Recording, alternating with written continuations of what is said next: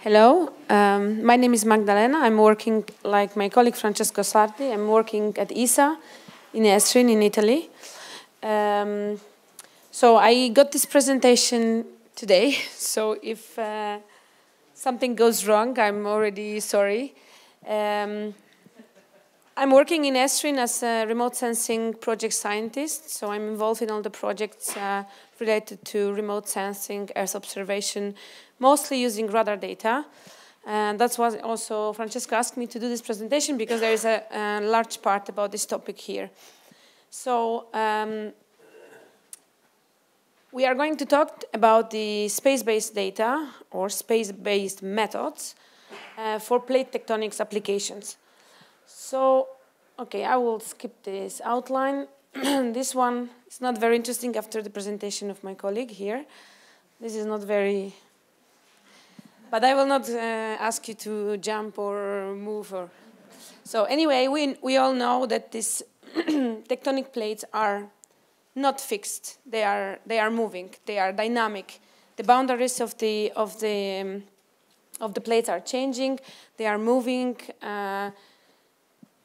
not connected to each other. So as we know, as we can suppose, all these movements and especially at the boundaries where the plates are touching each other, it can cause some effects like earthquakes, volcanoes, eruptions, etc. So how do we observe these phenomena? So we can observe these phenomena from Earth observation, so from remote sensing, anything which is not the in situ data, but anything remote. So we can start from drones, balloons, going higher and higher, airplanes, and finally satellites. So I have to read maybe something to see. So we see that Earth observation from space, also the airborne imagery, can provide sometimes new insight. Sometimes we see the things that we won't see, making the in situ measurements. And we can, because of that, also understand better and model the Earth crust.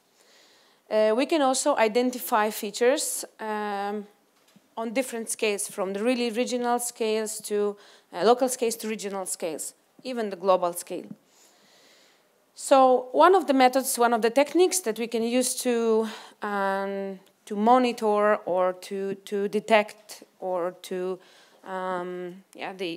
basically monitor the tectonics is Earth observation data acquired from the satellites.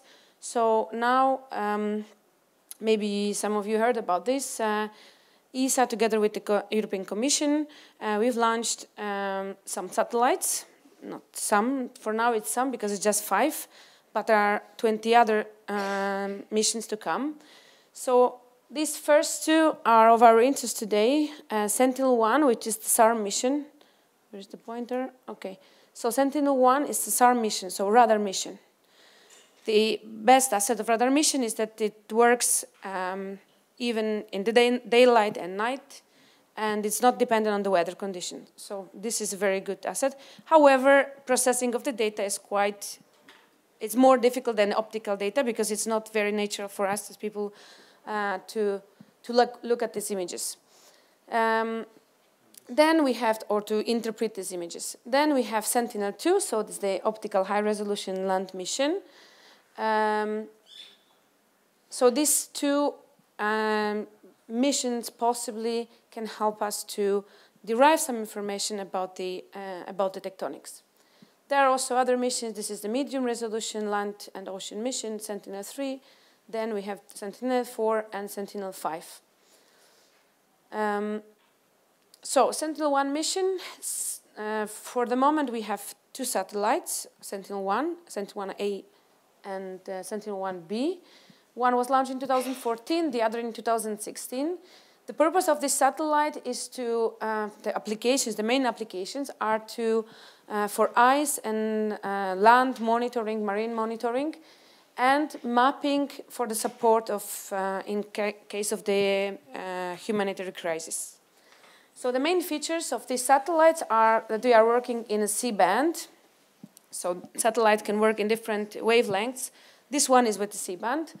We have daily coverage for the high priority areas. Sorry. We had 12 days repeat cycle with one satellite, and because we launched the other satellite on the same orbit, basically what we can have now is the repeat cycle of 6 days, which is quite cool if you think that before we had 35 days. So you see that this is a bit game changer. The satellite is designed for 7 years, but it has enough power supply for 12 years. But there are also other Sentinel-1 missions, next letters, to come in the future. So there are a few different modes in which you can obtain the images. It depends on for what purpose you want. There are different resolutions for each mode, and there are different polarization, different swath width, which means that the area that the satellite is able to acquire over the area over which the satellite is able to acquire the image. So either you have a really small stripe or you have a large area, but then the resolution is changing. So it depends on your application if you want better resolution or high coverage and so on. So this is okay, just an example how this is the satellite, nice visualization, and you see it obtains images in kind of 3 paths, called swaths, subswaths, and okay, it's switching from one to another. This is the way of acquiring data. They are different for different satellites. So some satellites have the same style of data acquisition, but there are also, the modern ones are usually like that, but they are also different. So the other technology that we are using, we can use and we are all using, is the Global Navigation Satellite System, GNSS.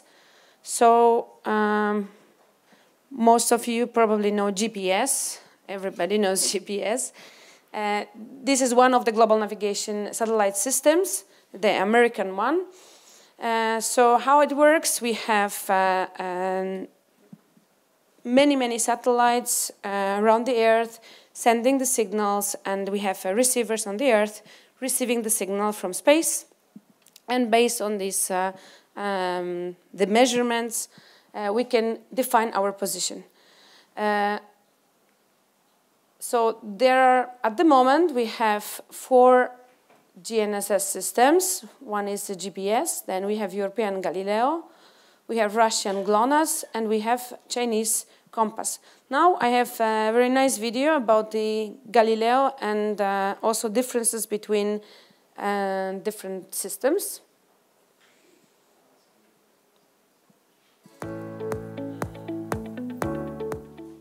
Satellite positioning has become a vital part of our everyday lives and is a key for farming, science, precise timing and emergency response. We use it in our phones, cars, planes, trains, ships and thousands of other applications. Initially it was powered by an American system, GPS or Global Positioning System. A few years later, a Russian system, GLONASS, was introduced. In 2016, Galileo, the European Global Navigation System, launched its initial services. So what is Galileo and what makes it different from other constellations? Galileo is a European state-of-the-art system that provides highly accurate, guaranteed global positioning and super precise timing. Once fully deployed, Galileo will consist of 24 operational satellites and 6 in-orbit spares, 23,000 kilometers above the Earth, supported by a range of terrestrial sensor stations and control centers around the world. Galileo is autonomous, but also interoperable with existing satellite navigation systems, and many devices combine 2 or 3 constellations to increase accuracy and reliability. While it can work with other systems, Galileo is unique. First of all, it's European and under civilian control. All other systems are operated by the military, so it provides Europe and European citizens with independence and sovereignty. Galileo also provides a range of new services, including search and rescue, PRS, a secure service for government applications, and a more precise positioning for commercial applications. By offering dual frequencies as standard, Galileo will in fact deliver new levels of real-time positioning accuracy and substantially improve availability of the service under the most extreme circumstances. By deploying Galileo, Europe also minimizes the risk of other navigation systems being switched off or degraded. Galileo is the result of unprecedented European cooperation and innovation to offer people across the globe a new, reliable, independent civilian navigation and timing system that will power limitless applications. So you see, Europe is not sleeping.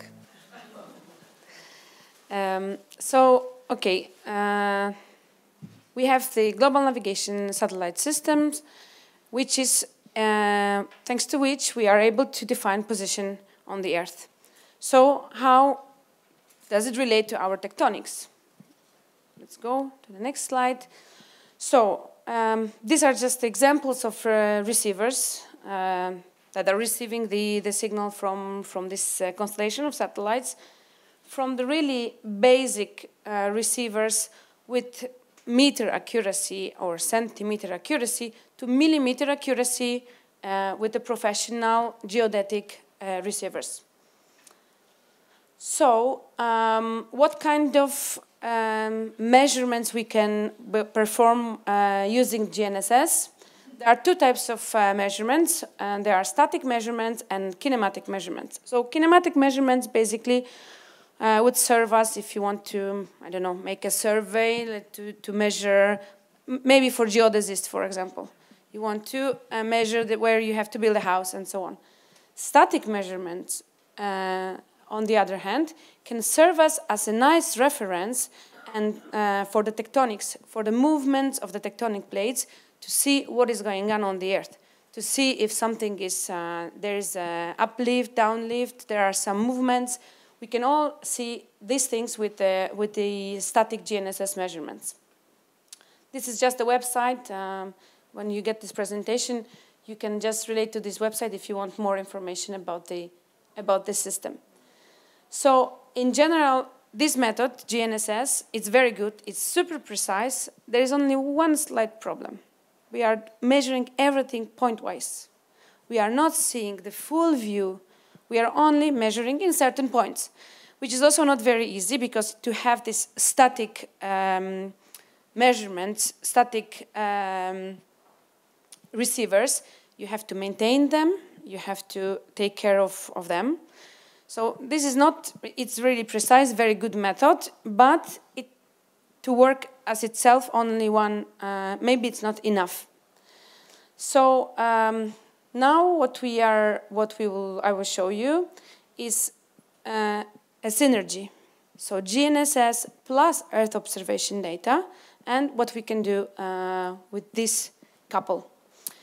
So what we have here, we have, okay, with the space data recently, we can, why recently, I will tell you in a while, we can allow mapping and measuring small-scale deformation over large areas with high spatial resolution, yes. And we can, thanks to this, understand the model active tectonics. Why I said recently? Because this is the last 10 years. Before, we didn't have so many Earth observation missions focused on this topic. And we were not able, we didn't have the availability of the data, so it was not so easy. Now, with not only Sentinels, but also other missions, satellite missions, we have really enormous number of data. Now we have another problem, how to store it and how to process it, but okay, at least we have data, something that we were crying for maybe 50 years. So, very recently, in 2018, the European Commission granted the legal status of the European Research Infrastructure Consortium to EPOS. So EPOS is the European Plate Observing System, and now I want to show you another short video about EPOS itself. Maybe we will not play fully, but okay.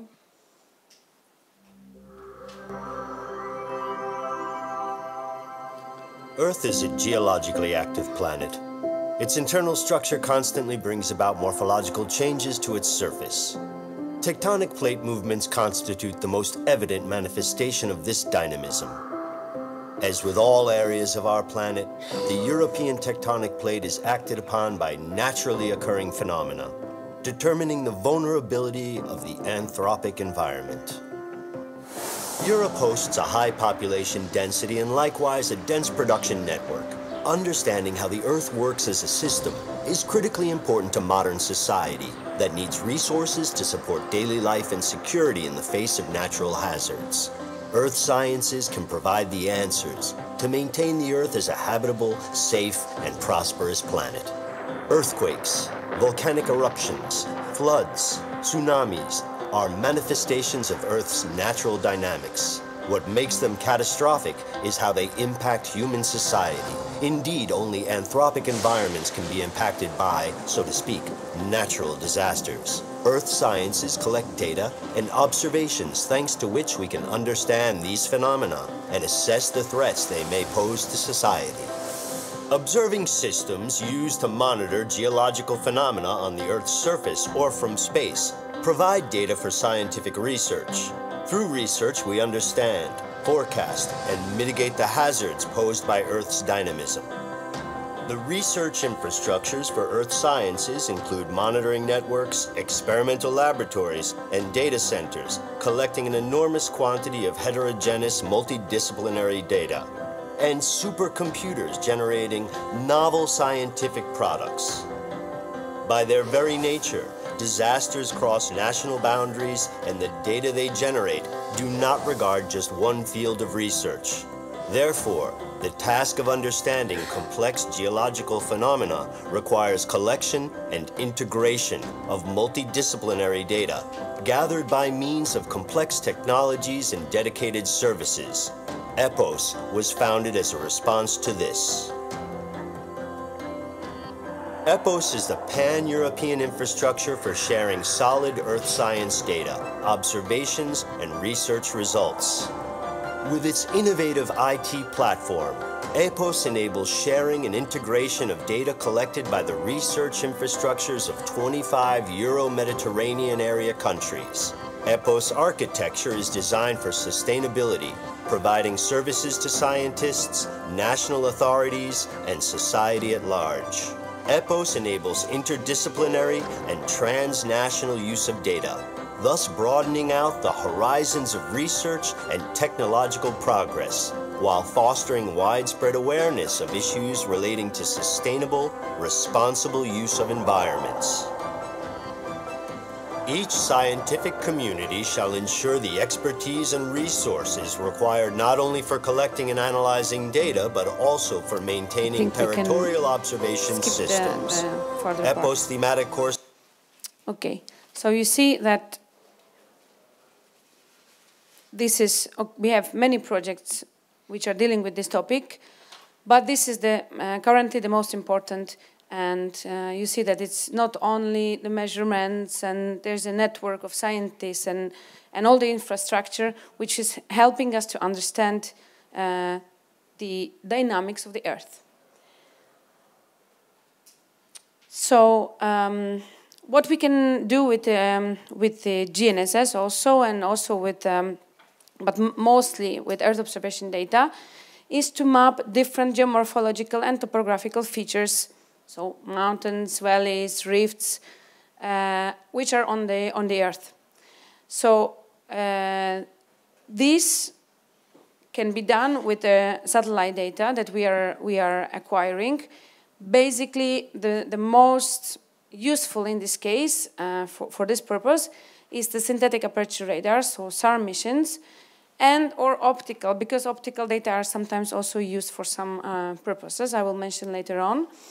So they are very powerful tools for surface and also deep geological and tectonic structure detection. So here you see just an image. There are some mountains, there's a valley. This is something that we could obtain from the plane. That's the aerial photography. So geologists can already know, looking at the structures, they know what is the geological background of the structures, right? But if we have a nice image from the space, we can see even more. We can see, first of all, a larger area. We can see the bigger picture of this place. And based on, for example, in this case is the radar image, we can delineate here some faults, some boundaries between different geological structures as well. This is another example. This is for the change detection. So we can not only map the current situation, we can also see the changes. Why? Because we have a lot of data which are acquired on a regular basis, so we can also map the changes. And this is something. Okay, it's not the radar image. It's a map derived from Goce satellite. It's another ESA satellite, a gravity satellite, which is showing it's the map of the discontinuity between mantle and crust. It's a mojo, right? So just to show you that it can also be done. So not only the features which are on the ground, but also something which is really deep in the under the surface. To map the structures, the geological structures, to map the Earth's surface, we can also use stereo-optical data and also simultaneous radar acquisition, which allow us to derive digital elevation models. So this we have now globally. So this is an example of, there are two satellites, German satellites, and TerraSARIX and Tandemix. They are creating a tandem, which is simultaneously acquiring data over the same area. They are really in a small distance, the orbits are in a small distance, the satellites are in the small distance between each other. So in between the acquisition, there is no change, right? So we can acquire two radar images, and then using a technique which is called SAR interferometry, we can derive digital elevation model. This is the interferometric phase. So if you have two radar images where we record phase of the signal which is coming back from the Earth, we can just subtract this phase and receive this kind of really nice and colorful fringes, which are then we can interpret it, and we can basically derive the topography. So this is an example of digital elevation model from this Tandemix mission. And just to just for your knowledge, that we have it. You can also do mosaic of this digital elevation model, and we can have the global digital elevation model, really with the centimeter precision, which is really amazing. For this geological surveys, geological sciences, what is also important is the thing that we see on the ground. Sometimes you have different land covers which are related to different soil types, which are related to some geological structures which we have on the ground. So we can also use optical data to derive land cover. So we can classify the land cover and map also soil properties, including minerals, which will happen soon with a new hyperspectral mission that we have coming in. They will come in next years.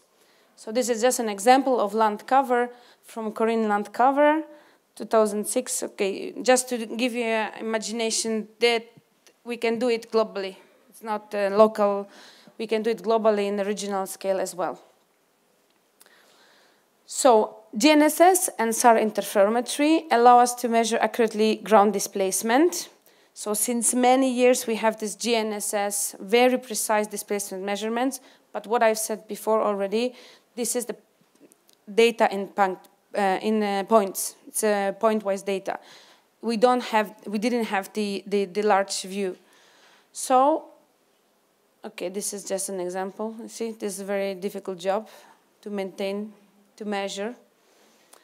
Since 1991, when ESA launched the first ERS-1 satellite, followed by ERS-2, these were the first radar satellite launched by ESA. The information that we have from GNSS could be enriched and complemented with this SAR interferometry, what we said before.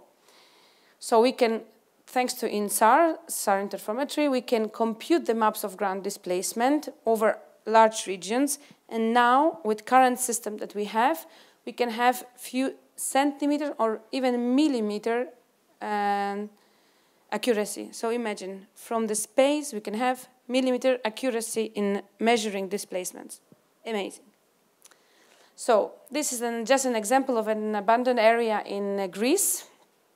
There was a land subsidence there, and okay, there is some groundwater coming, and okay, this was abandoned just to show you that this kind of areas, even almost in the center of Thessaloniki, you can find. And this is the part of study done by our colleagues from Greece.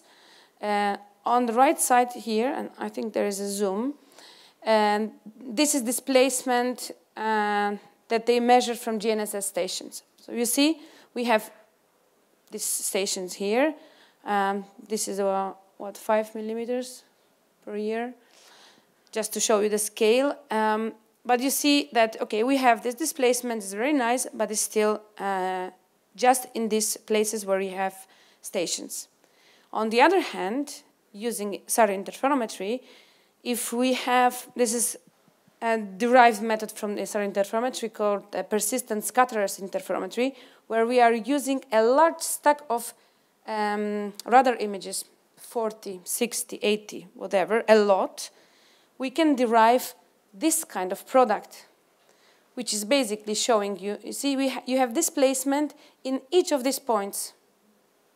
So this is, if we compare to the previous image, we see that there is a large improvement. And accuracy is, it's not much worse, or even the same. So currently, with this new generation of satellites, Sentinel-1, A and B, and this revisit time that we have of 6 days, as I said before already, the temporal resolution has gone from 35 days to 6 days, and also the area that we are mapping before was 100 kilometers. Now, in one pass of the satellite, it's 250 kilometers. So, of course, you know now that in shorter time you can make global acquisitions. Okay, and there are also, I'm mentioning here mostly Sentinel-1 because this is ESA mission, but there are also, of course, other radar satellites from Canada, Japan, Italy, Germany, and so on. So, okay, this displacement accuracy is dependent on the wavelength that we are using. So there are some satellites which are using X-band, like TerraSAR-X, and Sentinel-1, as I said, is the C-band.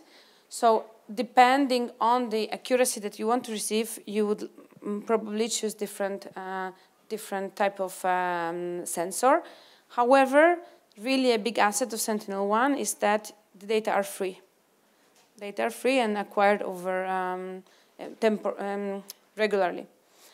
So all these displacements that we can map with radar images are along a line of sight, because radar is looking on left or right side, depends on the system. So it's not like optical systems that are looking in nadir below the satellite. It's always side looking. So all the displacement that we will see, I will show you in a while, they are line of sight. So displacement in the line of sight of the satellite.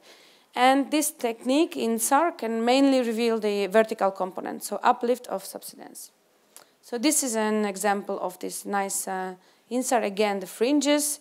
So each fringe, so one cycle of the colors is a half of the displacement, which is a half of the wavelength. So if the wavelength is, say, 3 centimeters, so one cycle would be 1.5 centimeter of the displacement, always in the line of sight. So this is a very nice technology. It's not new, but now it's used operationally. For many, many years, it was a bit of experiment and scientific method. Now it's used operationally, so it's not, well, it's now known as a method for monitoring displacement. So, okay, here you see that farther we are going, this is the fault, and farther that we are going from the fault, we can easily recognize these fringes, we can count them, we can calculate displacement. Close to the fault, displacement is too big, the damage is too big, and we cannot do it. We cannot have this phase measurement. We cannot see the displacement. So there are other techniques. There are other techniques like also using radar correlation to see this kind of feature. So for example, here you see that there is a blind fault, so some rupture which is related to the BAM earthquake in 2003. This is called blind because you cannot see it very clearly at the surface, but we were able to detect it with SAR images. So this is the method of processing, let's say, of radar data. So here, this is the main fault. So as you see, this radar technology is giving us a lot of information about not only displacement, but also about the mechanism of these dynamic processes.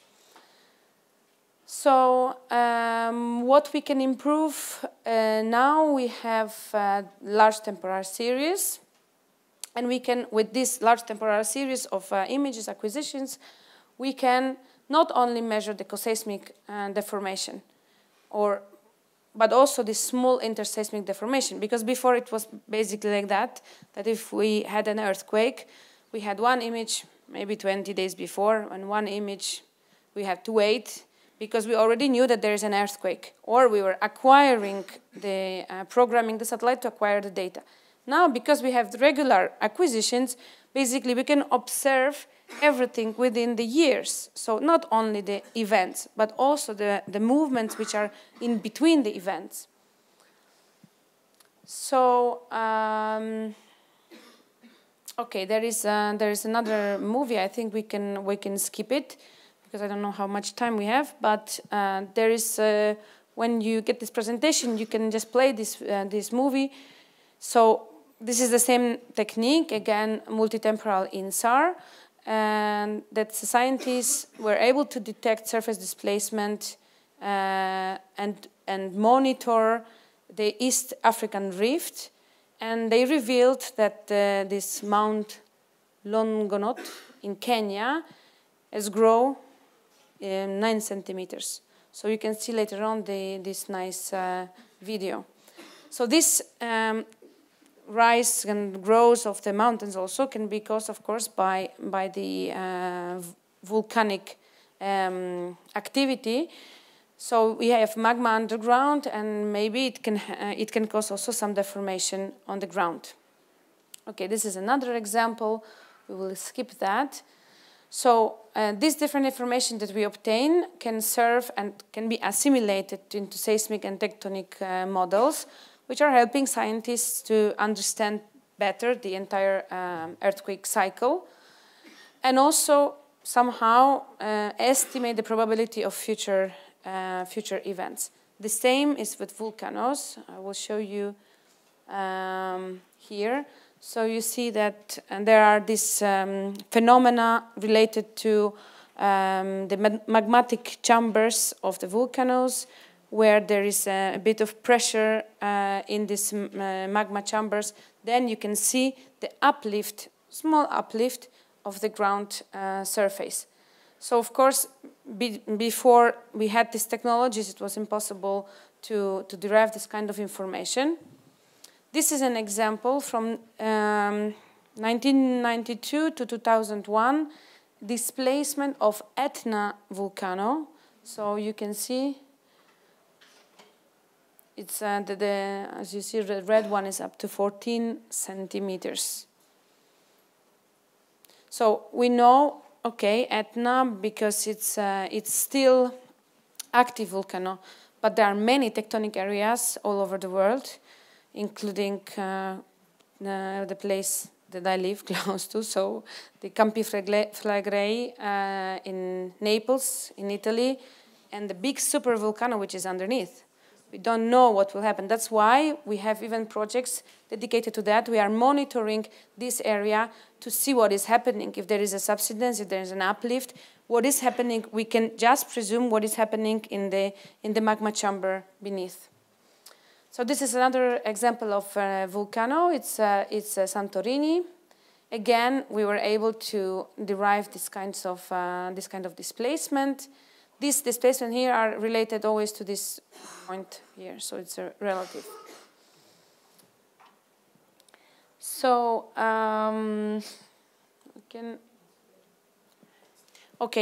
this is so over Europe, Sentinel-1 data are acquired with this frequency that I said, 6 days. It's for Europe, but for other areas, of course, this is globally, but not with such a big frequency. But there are areas in the world, these volcanic areas, where we have higher frequency, just to have more data to see what's going on there. So, for example, the super volcanoes, we have also Yellowstone in Japan, in Israel. There, the data are obtained a bit more frequent, on a more frequent basis. So here you see this red is where we have 6 days coverage. Then these small triangles here are these special volcanic areas that we are monitoring, and we have here also quite nice frequency of acquisitions. So these things are, this data are, as I said, it's not experimental anymore. It's something that is used by the institutes all over the world, in Europe, who receive this data and process, and they constantly assimilate to their models, just to understand better the dynamics of these processes. And we can, for example, forecast the eruption of volcanoes or foreseen some seismic events. There are also other methods. A lot of writing, I don't like it, but there are also other methods. So not only satellites observing the Earth, but also techniques like SLR or VLBI, so satellite laser ranging and very long baseline interferometry, which are helping us to understand also displacement on the global scale, on the global scale. So, for example, SLR, so satellite laser ranging, is based on the global network of observation stations, which are measuring this round-trip time of ultra-short light pulses from this retroreflectors onboard satellites to the ground. Okay, so this is one technology, and we can have these accurate measurements of the motion up to millimeters per year. So but still we are doing this pointwise. So we are only doing these measurements. We can derive these measurements for the station.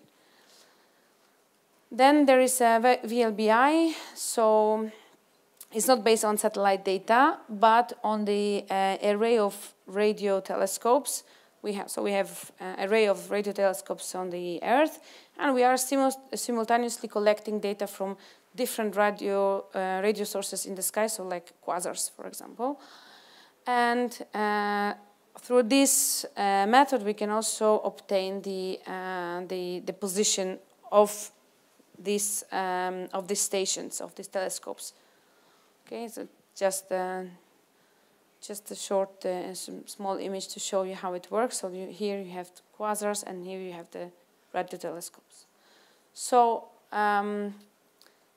this is what we are using currently, and this is for the current situation. Here, my colleague was talking about the future, but what about the past?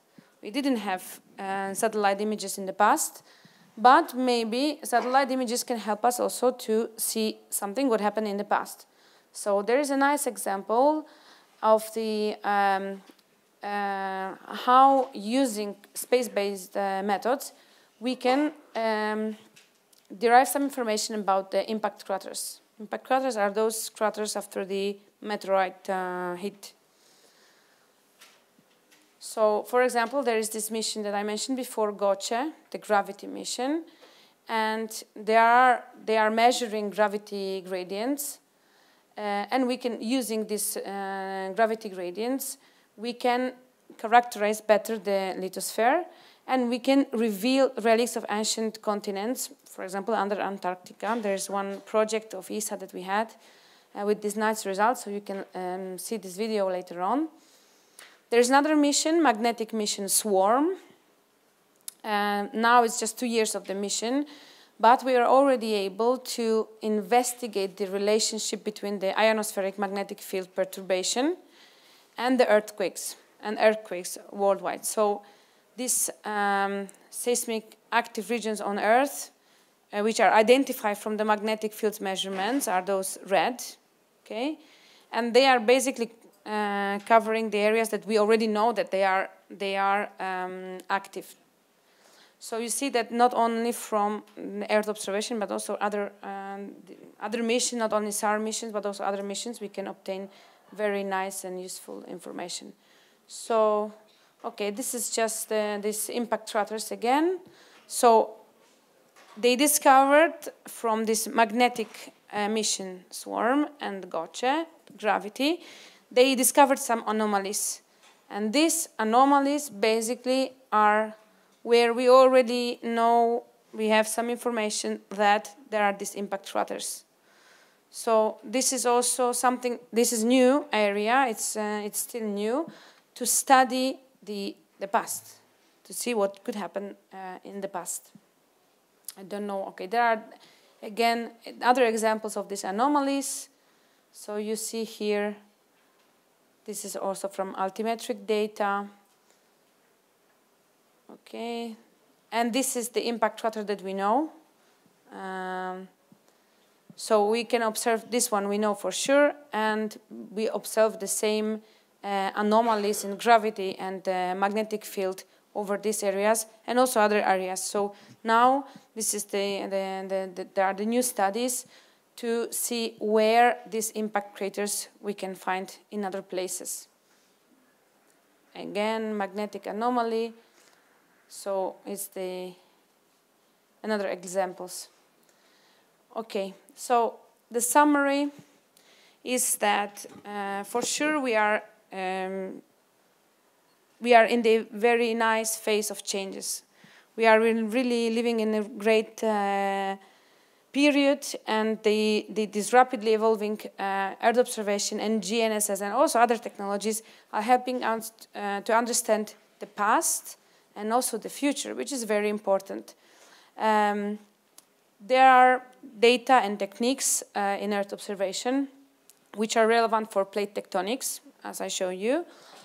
There is also a potential for growing accuracy, density of the measurements and other information. We have data and software tools which are freely available, which 10 years ago was not possible. Now we have all of these things. So what we need now is good students, good teachers, and good students who will process this data for us in the future and who will take the lead to discover all these very interesting things. Thank you very much.